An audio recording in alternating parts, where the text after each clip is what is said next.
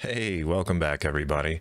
Today I'm going to teach you about 3 OBS plugins that we like to use on our live stream that you might not know about. Those are StreamFX, Move Transition, and Advanced Scene Switcher. You'll find all 3 links to the plugins in the description below. And as always, I'm going to teach you guys what these plugins do, how to configure them, and how to get the most out of these plugins on your stream. So let's get moving.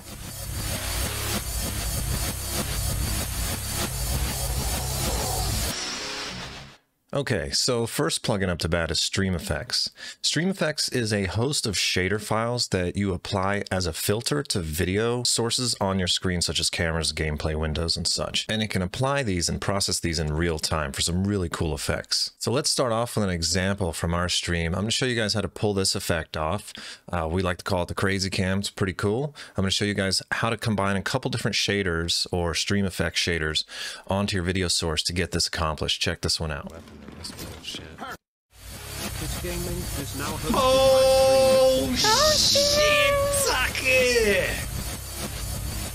Oh my god, I mean with my makeup. Now that was a fun night. Let me show you how to get this done. The first thing we want to do is open up our web browser, follow the link in the description, hit the download button to go to the GitHub website, scroll to the bottom, choose your operating system. In our case, I'm just going to grab the executable for Windows. It's the installer. We're going to save it, click it when it's done, and go ahead and install this. And guys, make sure that OBS is not running when you install the StreamFX plugin. Otherwise, it'll give you an error and it won't completely install. So I'm sure you guys are familiar with adding filters to webcams and different sources. You're going to right click on your source, which is our webcam, go to Filters. Under Effect Filters, we're going to hit the plus sign and we're going to choose User Defined Shader. We're going to name this one Rainbow because this is going to be kind of our rainbow color effect here. And then you're going to want to check mark this box here, Load Shader Text from File. Then we're going to tell it, you'll see it's asking for a location. So we're going to hit Browse. And if it does not bring you here automatically to this folder here, go ahead and direct it into this folder. This is where all of the example shaders are stored, and we can start with these. There are a ton in here and they are pretty crazy. So we're going to start with the rainbow shader. Go ahead and hit open. Now that's not exactly the effect we're looking for, is it? The colors are there. What you want to do is scroll down. These are all the variables for the effect, but what we want to do is check mark apply to image. Bam. We got a cool rainbow effect. Now we have one more shader to add to get the zoom effect on the camera. So let's hit another user-defined shader. We're going to call this camera shake. You can name it whatever you want. These names don't matter. Same thing. We're going to load the shader text from file, browse to that directory, and choose the very last shader in the list called zoom_blur. To get our particular effect that you saw in the example, we're going to change the samples to 128.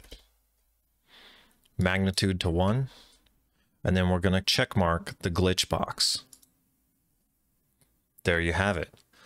Now, these are effect filters, so they can be toggled on and off, either manually here, or as you've seen in previous videos from Leorn board Twitch triggers, which is what we were using in there. Anytime anyone raids, hosts, or subs, this will come on for a specified time on both of our cameras. Really cool effect, as well as our little soundtrack there.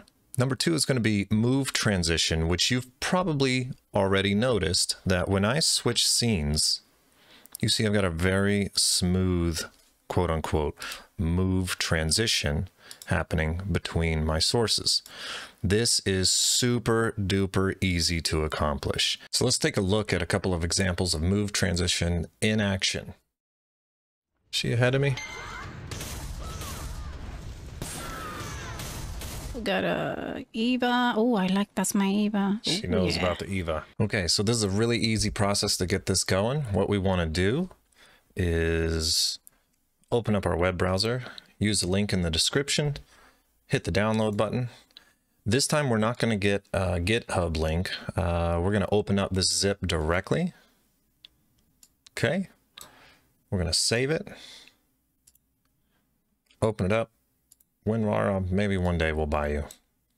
Double click the installer and walk it through the installation process. Again, make sure OBS is not open when you're installing these plugins.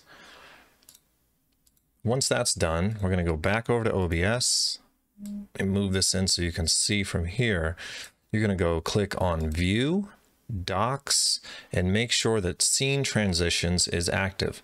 Once that's checked, right here you'll get your scene transitions.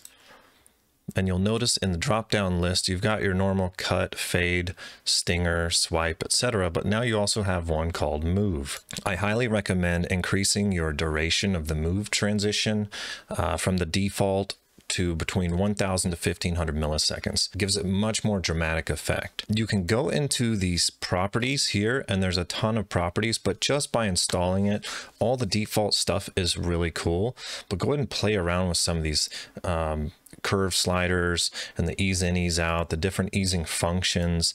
They all do something a little bit different. You can highly customize this. So the last plugin we're going to be talking about today is called Advanced Scene Switcher, and this thing, guys, is super powerful and versatile. Really cool plugin. This plugin will allow you to automatically switch scenes without having to use a Stream Deck, hotkeys, a tablet, or anything. It can switch scenes based on so much criteria. It's insane. Really, your imagination is the limit. We are barely scratching the surface of it, but I want to show you guys how we utilize it and give you some ideas on how you can use it for your stream.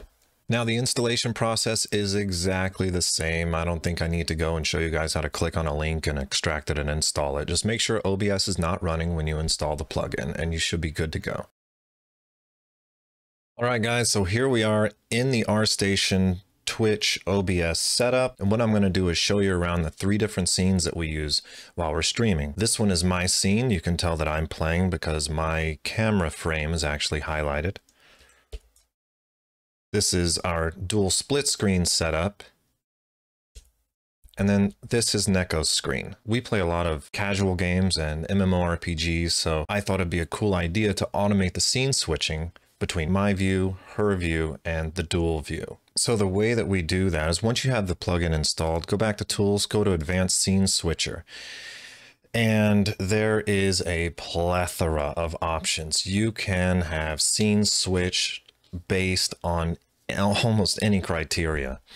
You can do transition overrides. So if you want to switch from scene A to scene B, but you don't want to use your normal cut override or normal stinger override, you can tell it here. Let's say when we go from the welcome screen over to the retro screen, we want to use our stinger or move or fade. This will override any previous transitions that you have defined in OBS. Really cool feature. This, you can actually pause the automation if you're sitting on a certain scene. You can have Advanced Scene Switcher switch to different scenes based on an active window title, which is really cool. This comes in very handy for you guys that play League of Legends and you don't want to worry about Stream Deck buttons or anything like that. You can have it when it goes back out to the browser window, automatically switch scenes. You can do based on executable that opens up, region of the screen, wherever your mouse cursor is. If your mouse hits a particular region on the screen, you can have it switch to a different scene using a transition override. Media that plays, files that get opened, randomize if you want. You can do it based on time. If you're idle too long, it will automatically take you to an AFK or a BRB screen. This is what we use it for. Again, barely scratching the surface. We go from our dual screen setup, 420 seconds, and switches over to my screen. Then we stay on my screen for 240 seconds and it switches to Neko's screen. And then from Neko's screen, 240 seconds back to both, and it just repeats until I stop it. Very powerful stuff. Cannot recommend this Advanced Scene Switcher enough, guys. Check it out. Very cool. You can automate a lot of things in here, especially if you're a League player or any type of game that uses active windows outside of the actual gameplay. You can have this thing set up and running in no time. Super cool. And there you have it, guys. That's my top 3 highly recommended OBS plugins that you probably didn't hear about. Maybe you have. If you have, let me know. How do you guys use these if you have heard about them? Let me know in the comments below. Hope you guys enjoyed this video. We got a lot more coming very soon, so please stay tuned. My wife and I stream over on Twitch/RStation, 7 p.m. Eastern, Monday, Wednesday, and Friday. Come catch us anytime. We'd love to hang out with you guys, talk tech, talk AV, talk games, whatever it is.